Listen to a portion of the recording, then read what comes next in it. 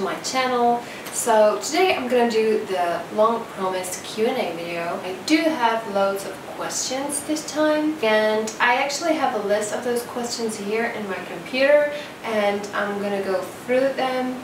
I just wanted to say that I'm gonna go with the lighter topics at first, and then I'm gonna go deeper, especially about this shitty year, which I'm gonna end up very, very good, I hope. So let's go ahead and get started. The first question is, what have I been up to in the last couple of years? Well, as many of you know, I have been retired for 3 years. Here and there I did a little bit, but for the most part I have been retired for 3 years. And what have I been doing? Well, you know, I have my family, I have my kid, I have my dog, my house, so I just took care of that. I was happy. I actually bought chickens, so I have a little chicken farm. Not that it might interest you, I don't know if that's gonna interest you, but I'm very happy about it. I do my cooking, I do my farming, I do all that fun stuff with my family, and I'm happy. So my second question is, what was my England life like? I've actually addressed this in my previous Q&A video, so I don't really want to get into details about that, but I was working as an au pair there. I was living there for a little over a year and a half. I had a relationship there, a boyfriend, and it was such an experience. I loved every second of it. I loved all the traveling. I loved everything about it. So the next question is, what's the best joke I know? This was a cute question, so I thought that I might answer it. I've actually had to write this joke down and translate it because I don't think that my brain works like that, and I would probably mess that up because I can't tell jokes even in my language, so I did write that down. It's my favorite joke for like forever now. I know it for so many years and it always gets me, even though it's a little racistic and dirty and whatever. I'm gonna just say it. So a little gypsy girl comes to her mommy and asks, "Hey mama, what exactly is sex?" And the mama goes, "Well, that's when your father puts the most valuable thing that he has inside. Yeah, I can't tell you, I can't." So the mama goes, "Well, that's when your father puts the most valuable thing he has inside where you pee."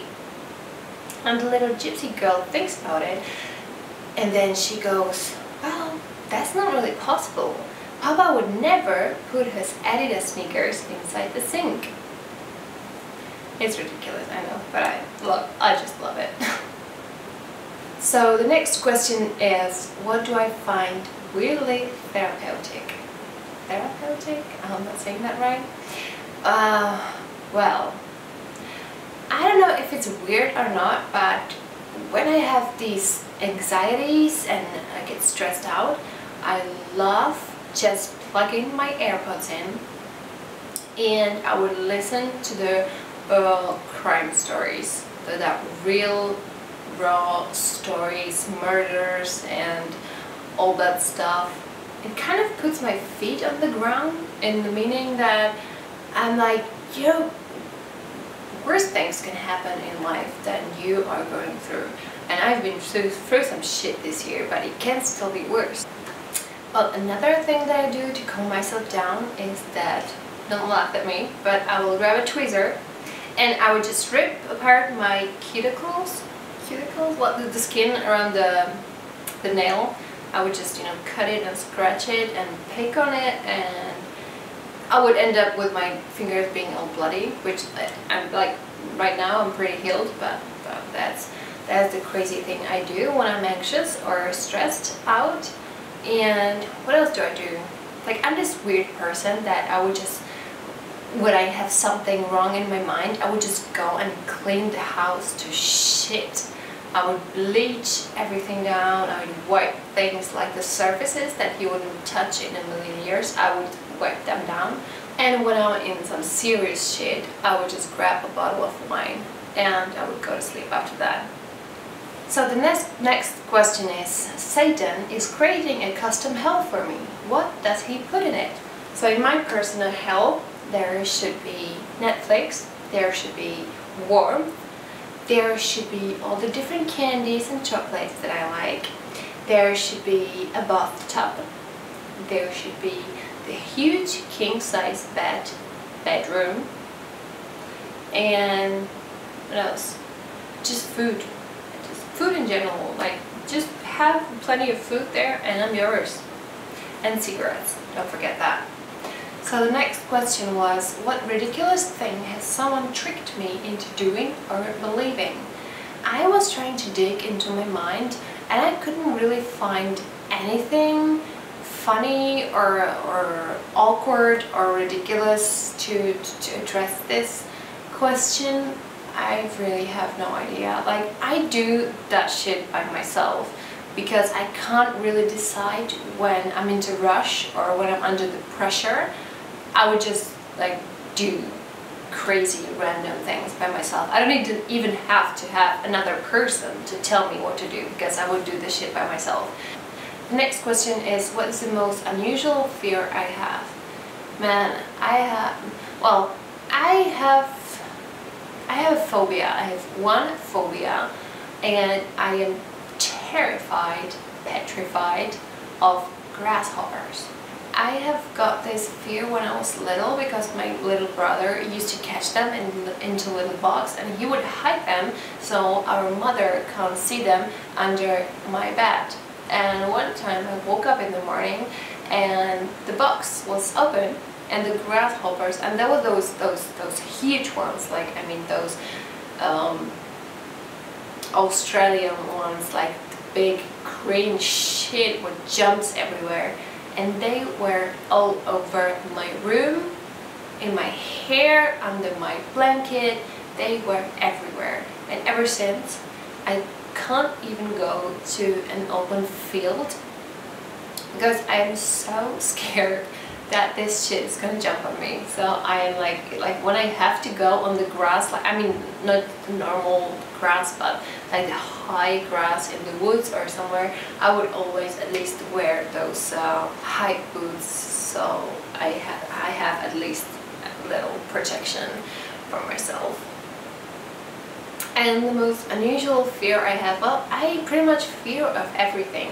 I'm super careful with myself. That means I won't do anything crazy just in case that something bad would happen to me. I always put my seatbelt on. I would always look twice before crossing the street, stuff like that. So I'm just like cautious and safe about myself and the family. Next question is, what's in my pockets right now? Well, right now I don't have pockets, but I have my electronic cigarette. I would never leave house without it. I have my phone. I'm actually recording audio here at the moment, so I have that turned on and it has some shit on it. So I have my iPhone, and I never leave my house or go anywhere without a lip balm with a bottle of water, which I have here, just realized. My credit card or some cash. I actually prefer cash. I'm that type of person who doesn't really like all those like electronic virtual money, so I just like to have some cash on me all the time. So now let's get into some serious topics. I have this one main thing that I want to discuss with you and, let's say, like, put it clear and be honest with you about it, and that is the prison thing. Yeah, like I mentioned in the beginning, I have been working in the casting agency. I'm not going to say any names, I'm not going to say anything, and I cannot really go into details because the investigation is still ongoing, so I'm just going to go around it a little bit, but not really into too much details. But I have been working in the casting agency for 3 years, and I have stopped and left the agency a little over a year ago. And for the 3 years I have been working there, I have been to the police for a chat, like really just like telling my explanation to those things, addressing those things. I have been there a couple of times, I would say 2 times might be 3 times. But I always left in a good spirits. Like they just asked me like what's happening there. Well, I told them exactly what happened. I said, hey, we had contracts, we have all the BTS videos that proves that they did it and they wanted to do it and so on. And they were like, yeah, okay, you know, just so we know. So they wrote that down into their computer or whatever, and I left.